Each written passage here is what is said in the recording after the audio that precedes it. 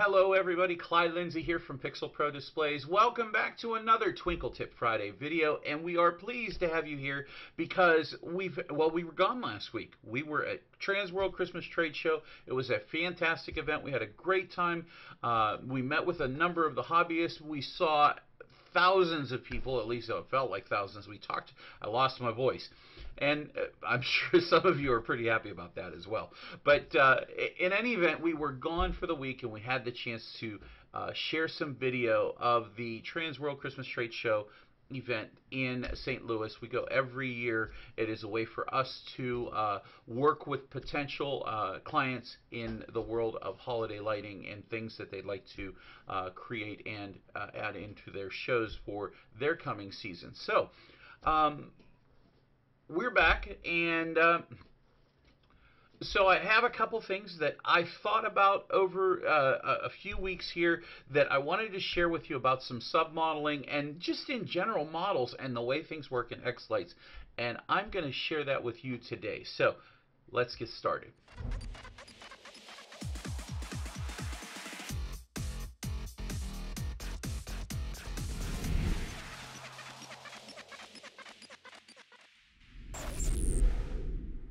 Alright, so let's go ahead and get started. The thing I want to share with you folks is, well, there's two things in this video that I'm going to cover, and I'm going to try to do it as efficiently as I can without making it too complicated. So you're familiar with our Pro Layout.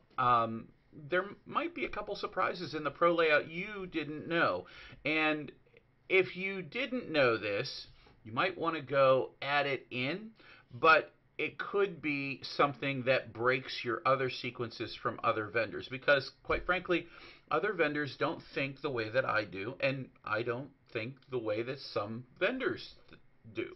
So xLights is incredibly malleable. You can do so many things with it. This is one of the things that I really like to throw in on different sequences to get a different feel for whenever I'm applying an effect. So let's go ahead. I'm just going to go open up a brand new sequence in animation and click done. And what we'll do is we'll go through the thing that I have been secretly hiding from everybody for the past, I want to say 6 years now. In the Pro Layout, you're familiar with the Pro Layout. I've done something with the window frames that are a little bit different than what most other sequence vendors might do, or what you might even do on your home. In fact, many people might consider this counterintuitive. But when we go and we're testing models, we're looking at models to test, and we want to check the submodels, we usually use a single strand effect on the submodel to make sure that they're all congruent. So we can do this in the sequencer tab. And I'm going to go down to the PPD spiral all. Here we go. Or not the spiral all, just the clockwise. So here's the model preview. So what we'll do is we're going to go ahead and place a single strand effect, and I'm going to go to the PPD Respiral clockwise. And it doesn't matter. We're just testing a submodel here. So let me go to default and change this from the render style and change this to per model default. And I'm going to zoom in on just one of these. And the other thing I'm going to do is I'm going to make it one solid color, and I'm going to make the chase size the full length.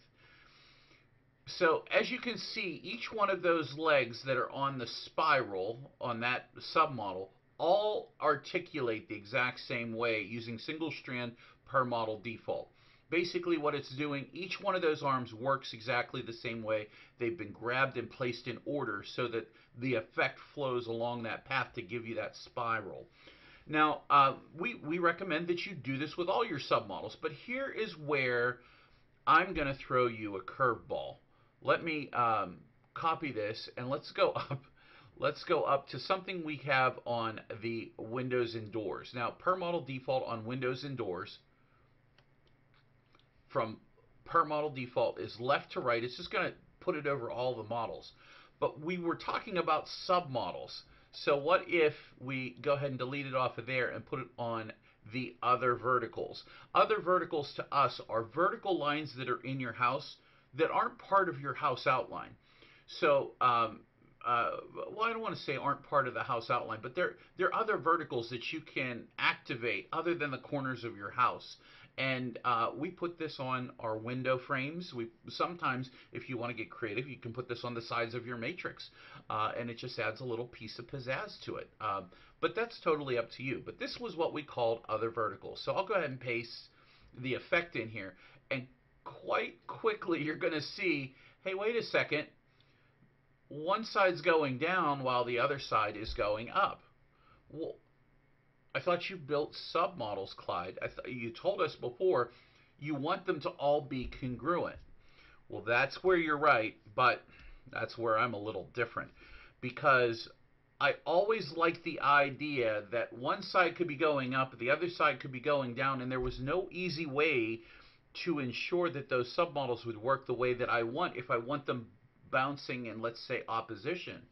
And so if I come in here and I change this to let's do left to right, bounce left to right, and let's make it a little shorter so you can see it travel. And we change the bounce cycles to 4. Bounce, bounce.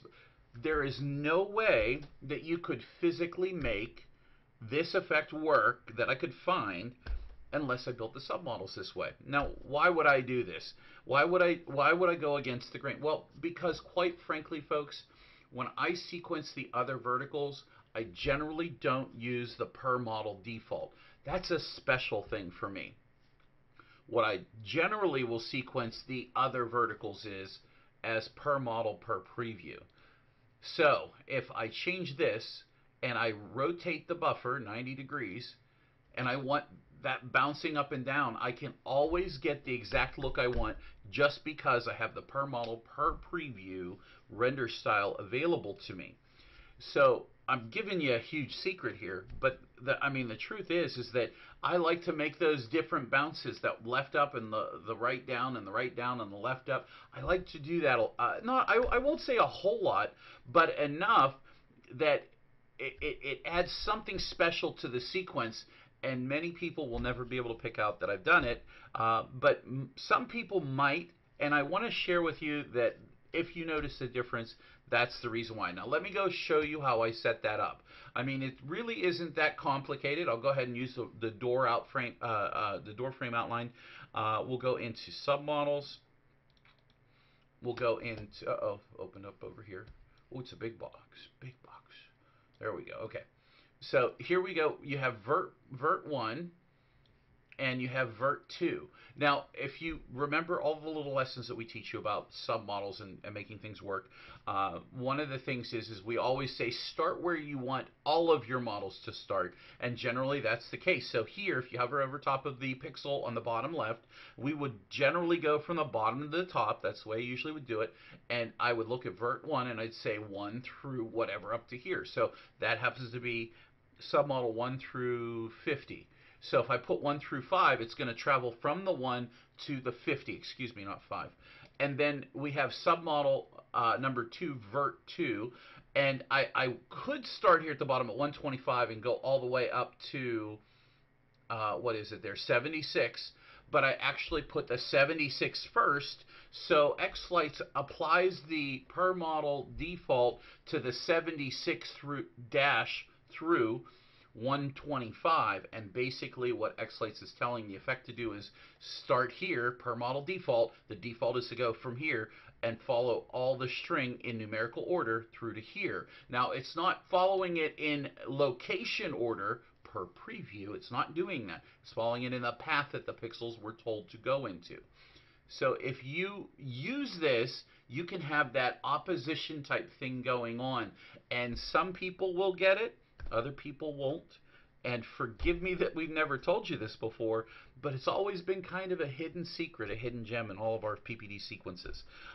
So maybe it's something you could consider, but be careful.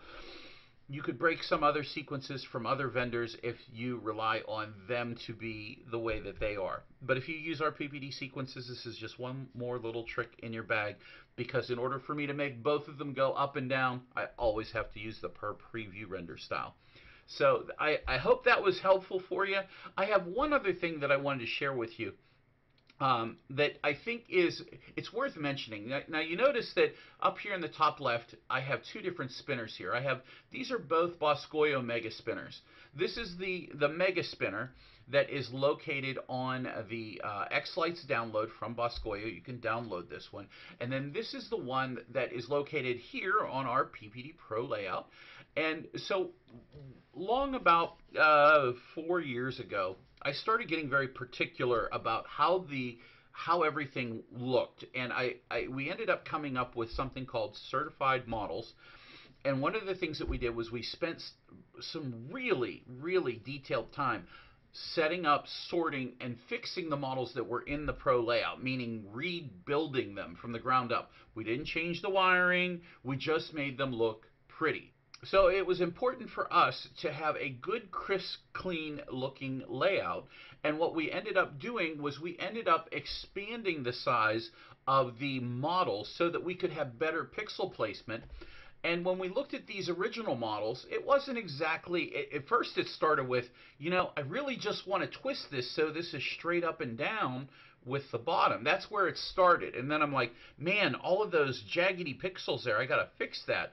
And so what we ended up doing, and by the way, you should never turn your models like this, ever. Never, ever, ever do that. Watch my video on turning models. Don't use this handle. So what I want to do is I'll show you the biggest difference between these two models. And if you go over here, this is a custom model. xLights makes custom models for, well, we use them in xLights, that is. And if you look at the custom model data box, you can see 69 wide, this is the actual size, 69 wide by 94 tall. Now that means it's scrunched, and whenever you apply effects to it, sometimes like a shockwave may not look like a perfect circle, and this is a perfect circle. This is a 46 inch spinner. It's a disc. And if you apply the effects, it could look like it's oblong one way or another. It looks like egg-shaped. And so what we attempted to do was we attempted to square this off. And what we did do was we used a much larger plotting diagram. So it's a 194 by 194. And we were able to get pretty much a perfect circle, as perfect as we could get. But also, there happens to be a challenge. The larger the square you use to build your custom models, there's a downside, and the downside is render time. Now, how does a larger square cause longer render times? The more highly defined your models are, in your custom models are in xLights, the more highly defined they are. So for example, this model here, it is 240 pixels. You can see it in the tooltip right there at the very end. It's 240 pixels, but in order to make it this pretty, this very nice, see again, this model worked over here, this worked just fine. You probably scrunch it down a little bit and make it a little bit smaller if you wanted, but this model has 194 pixels wide by 194 pixels tall. The other one only had 64 by 94, and so it was a much smaller area. If we get the calculator here, and we open this up and we multiply this by 194 times 194, which is 194 squared, it's 37,636 squares that are inside here. And what xLights has to do every time you put an effect onto that is it has to render effects on anything, including all the blank pixels. So basically what that means is that every time you build a custom model, or you use custom models with not so much high pixel density count, but the number of blocks that are within that HD prop, the larger these numbers are, the higher the number of squares that are in that block. Now, is that a downside for us? For some it may be, and for some it may not be. If you're running a Mac right now, you're laughing because render times for you guys, you spit in a bucket and the sequence renders. But the reality is if you're on a Windows machine and you're like me and you care less about going to Mac, then it's best to build small models, even though they may not be as pretty. They'll have less blocks in them, and there'll be less spaces for xLights to have to render. So each of these empty boxes, they need to be rendered even though in this instance there's only, what, 220, 240 pixels in this prop, 240 pixels versus 37,000 boxes total, 37.6. It's a huge number of extra boxes that xLights has to render. So what the developers have done is the developers have gone into tools check sequence, and they actually give you a check sequence now, that whenever you check sequence, it will check to see if your models, it opened up over here, it'll check to see if your models, so in this case this is just open, it'll check to see if your models are larger than what they should be recommended wise. xLights put a basic recommendation of no larger than 200 by 200, or we're going to flag you on the check sequence. Now, whenever you see this, it doesn't really matter. But here's the challenge. If you have a super high density prop, and maybe you're using the Light Show Hub custom model builder, and you build a model that's over 1,000 by 1,000 squares, because there are some flakes, some snowflakes, some props that are larger than the standard spinner or the standard snowflake, that require high density and high detail. And to get that, you can only do that on a large grid. xLights maximum goes up to 1,000 by 1,000 square. And if you have a lot of pixels, it's great and it looks pretty on the screen. However, it does increase your render time because you have even more of those little itty tiny little blocks. So now that you know this, I think it's important that you guys take a second and step back. And is it important that when you run your check sequence and you see an error, this model, this custom model is size 300 by 300 and is larger than xLights recommends, expect a slow render time. That's a check sequence error that can come up. And it's not an error, it's a warning. Your sequences will still render, but you can disable that warning on the check sequence by going over to File, Preferences, and you can click on the check sequence tab and deselect or select, if you want to see it, I have it selected here, disable custom model size checking. That will take it off of, and there's a number of these, this is a whole video in and of itself on the check sequences, the things that it can bypass, if you will, so that you don't have to worry about getting an error or seeing what people think are errors in the check sequence. Well, guys, I hope this week's video was helpful, informative, and maybe you learned a little bit of something about xLights you never knew before. You'll also happen to notice we have these awesome brand new t-shirts. These are coming to you really soon. Rob's getting the website set up. We've got a couple things that we need to get added in, and they will be on the PPD website. Now, you see behind me, we have two different styles of t-shirts. We have the over this shoulder, we have, this is our Titans of Twinkle. That's what it says at the bottom, Pixel Pro displays. And then we have Pixel Me This, it's on the other shirt here. These are the shirts that are going to be available on the PPD website. We know everybody has been waiting for new PPD t-shirts, and the front end of the shirt is going to have the PPD logo on your left chest side, and also brand new PPD hats. Everybody has been waiting for these as well. This is a black hat with a slight gray front. That's the color scheme that we've been going with for a number of years now, and everybody seems to like it. So coming soon to the PPD store, that's going to be in there, and you'll be able to order them. Guys, that's everything from me. I hope you enjoyed the video. If you did, please give us a huge thumbs up. If you haven't done yet so, hit that subscribe button, and don't forget to hit the bell for notifications. And as always, if you appreciate the things we do here at Pixel Pro Displays, consider joining the PPD Sequence Club. Right now, there's an awesome sale going on. I can't tell you in the video, but if you go to the website, pixelprodisplays.com, you're going to see it, and it's awesome because it's only for a limited time. We only have 3 more days before it's done and gone. So go check it out, guys. Thank you for joining us. We hope you have a wonderful week, and we will see you in the next video. Thanks for joining us, and goodbye for now.